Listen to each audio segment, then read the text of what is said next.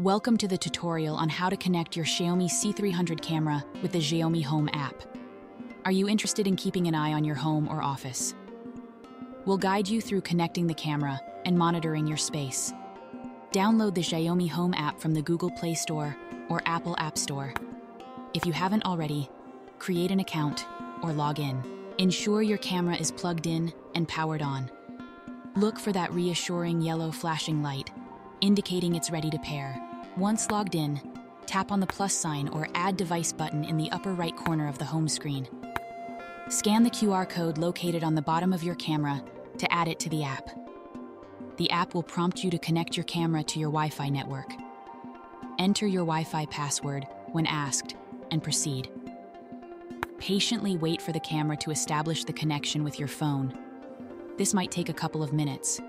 Once connected, you'll see a confirmation message on your app. Now, personalize your camera settings. Choose a name for your camera and tweak the detection settings to suit your preferences. Thanks for watching.